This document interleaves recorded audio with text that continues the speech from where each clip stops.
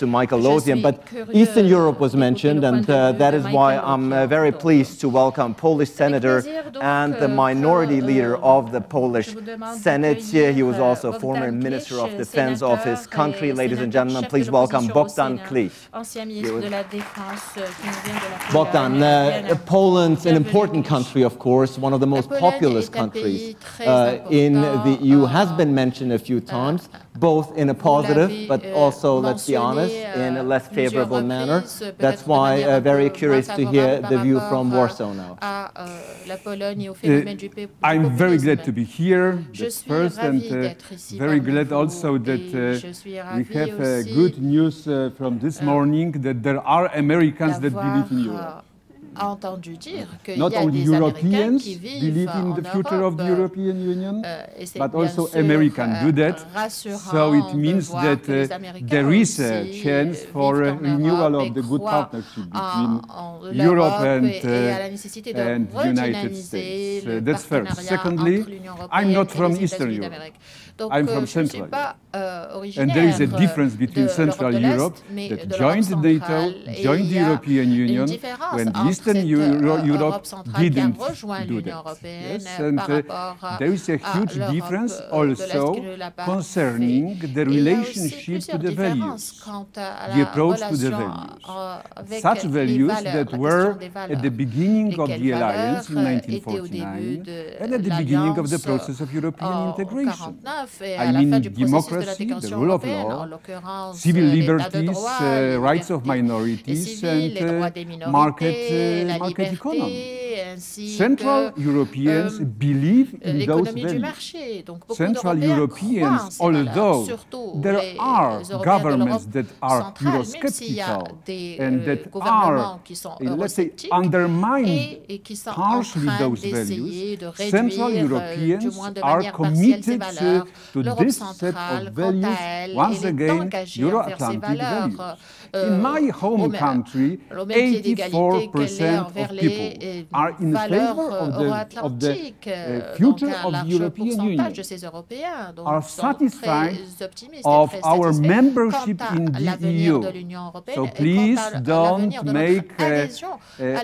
don't put in an equal position society and the current government in Poland. This is the policy of the current government in Hungary and Poland, but this is not a position of Central Europeans. Please remember about it.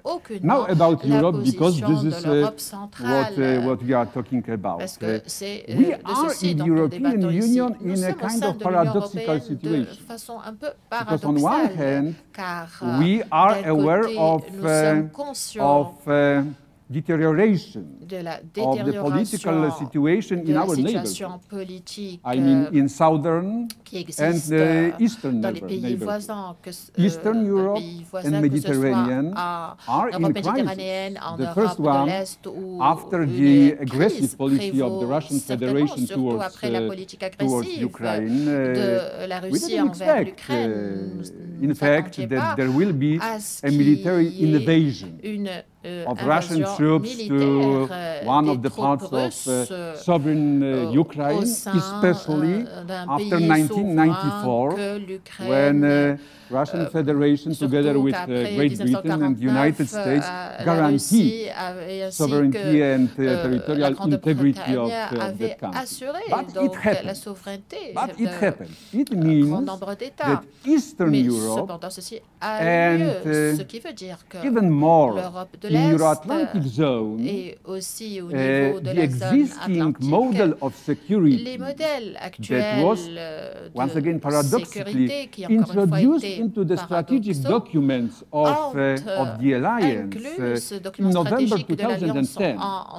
mean cooperative model of security, was blown up by this aggression of Russian Federation, because this model was based on the assumption that dialogue is much better than confrontation, that military confrontation was excluded from the vocabulary of our cooperation with Russia. But the confrontation exists, and after the illegal annexation of Crimea, after having so many troops, Russian troops in Donbass region, after there is no satisfying solution concerning the future of Ukrainian sovereignty, and after Russian Federation is not only assertive, but is aggressive power, and after Russian Federation decided to show its power also in the Middle East, and decided 2 years ago to go to the war in Syria and to be engaged strongly in this conflict, we see, you know, a set of threats coming from Eastern Europe. Similar situation is in the southern neighborhood of Europe, although after the Arab Spring we witnessed rather asymmetric threats than conventional threats.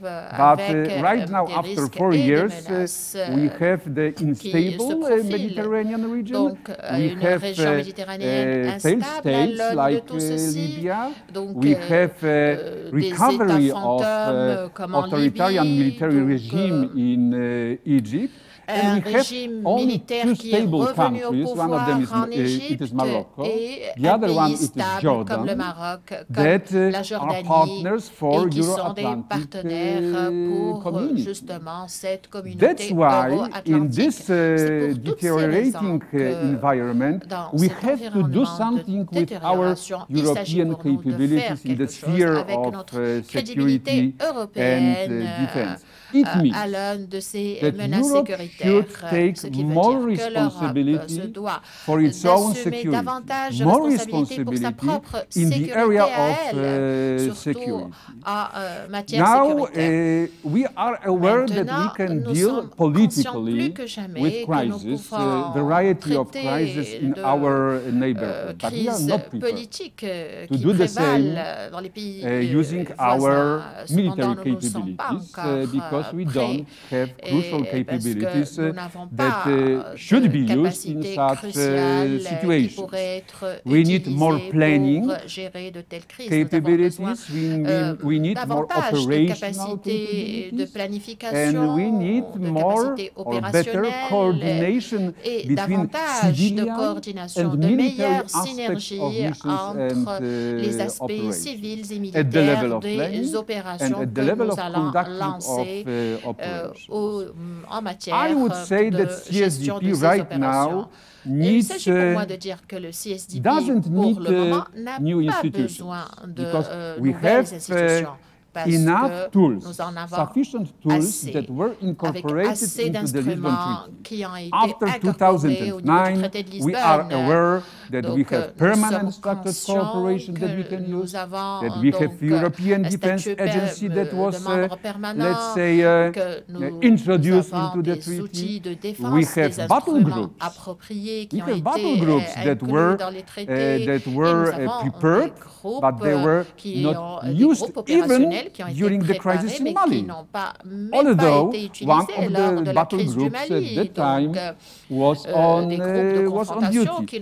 So we have enough institutions, but we don't have enough political will to do that. So I would say, and this is my first significant remark and expectation from European leaders, that they will be able to sign a significant political message to the rest of Europe and the world, that Europe is able to improve its capabilities concerning CSDP in the future.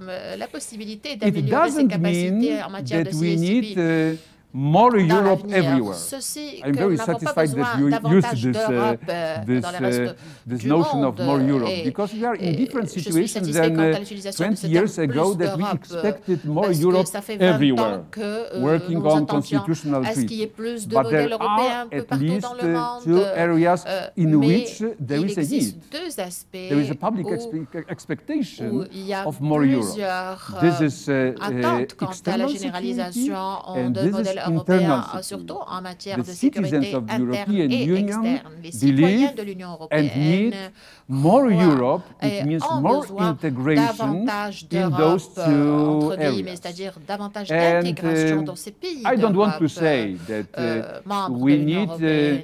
let's say, Je ne pense pas que nous that ayons it is besoin possible ou qu'il to soit improve possible European d'améliorer capabilities les capacités concerning européennes counter-terrorism en matière de lutte without contre le terrorisme, sans reviewing pour the autant treaties. qu'on soit Probably amené à not. revoir Probably les traités signés et it would be ratifiés jusqu'à necessary présent. to Probablement review pas, the treaties and to probablement prepare a new il treaty nous incombe to do it, de you know, in réviser, this de sphere. revoir ces But we can traités. do without Cependant, changing our on treaties peut- in the European on Union, peut le faire sans renewal pour of autant our security qu'on soit capabilities amené outside. à It means that CSDP, with the operational réécrire HQ, with the ces improvement of battle ces groups, traités, avec with the l'amélioration improvement de of nos research capacités policy opérationnelles, of the avec European Union that we were working l'amélioration together de la on the politique study de about l'Union that, européenne, surtout sa politique externe, davantage even the new d'intégration, plus de battle groups dialogue, concept, the avec European Union is donc, ready le to do that. concept des groupes It pour is la gestion des necessary conflits et que to have the l'Europe est leadership, and I hope prête, that after une the fois que ces creation capacités of seront the améliorées, new avec un coalition bon government in leadership, Germany, et surtout avec la the création d'un nouveau Germany gouvernement de will coalition en be Allemagne,